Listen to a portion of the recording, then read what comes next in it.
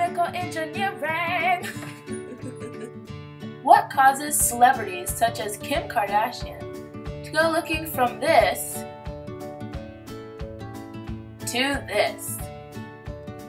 And what stops firefighters from going in like this and coming out like this?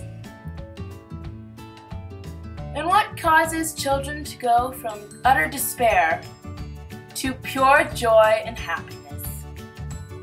Well, it's all thanks to chemical engineers.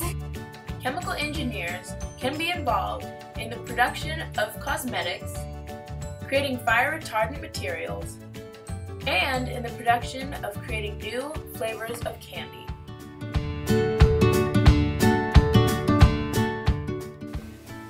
As a chemical engineer, there are many responsibilities. These responsibilities mainly involve creating a safe work environment and conducting research by testing and monitoring process through production.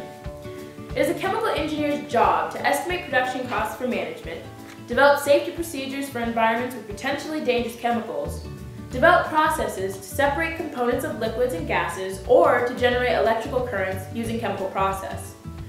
And they also design and plan the layout of equipment. All in all, a chemical engineer is quite a genius.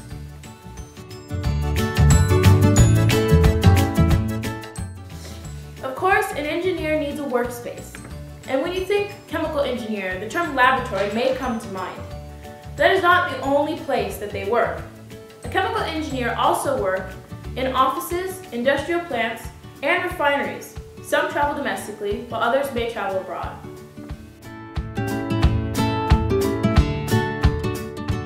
In order to become a chemical engineer, one must obtain a bachelor's degree from an accredited chemical engineering program.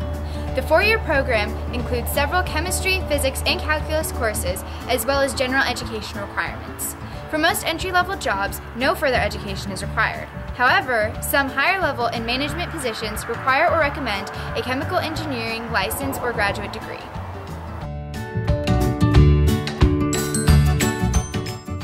As of 2012, the average annual salary of a chemical engineer was $94,350. This is an average increase of $20,000 annually from 10 years before.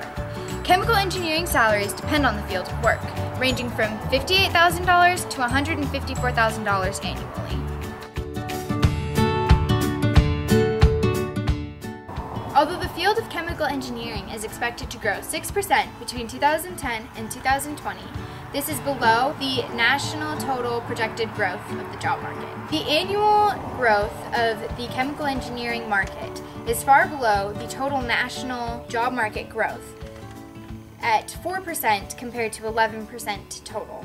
However, pharmaceuticals is the most promising field for new chemical engineers as it is growing the fastest.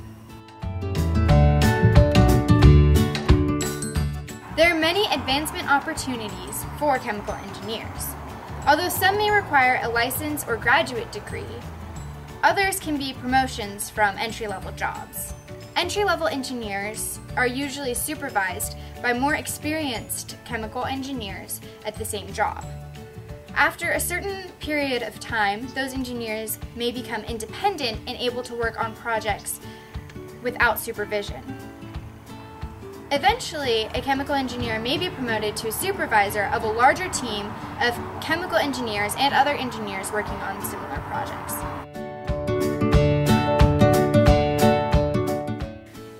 Now, of course, in order to gain these advancements, a chemical engineer would need to have experience in a laboratory and have some experience being supervised, working their way to the top. But what about those who are new to the field of chemical engineering?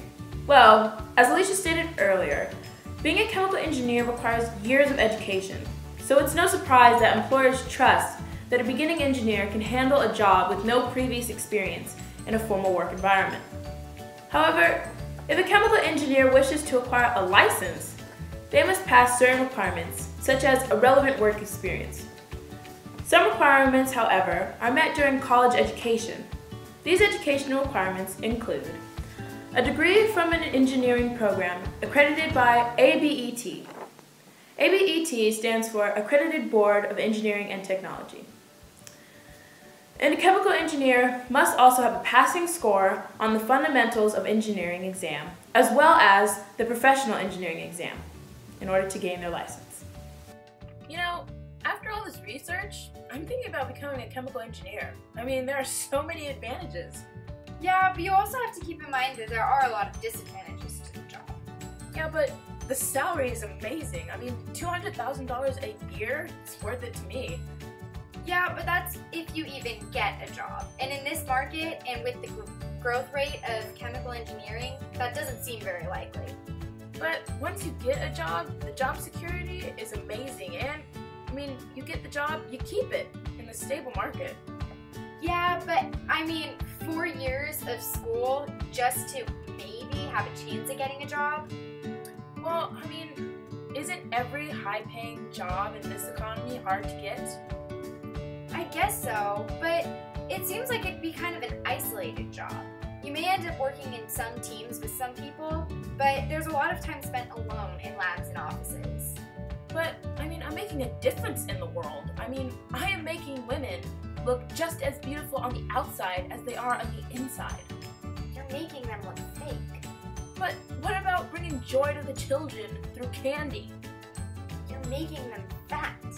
Okay, you know what? That is not my problem. Childhood obesity is not up to me. Well, we'll let them decide.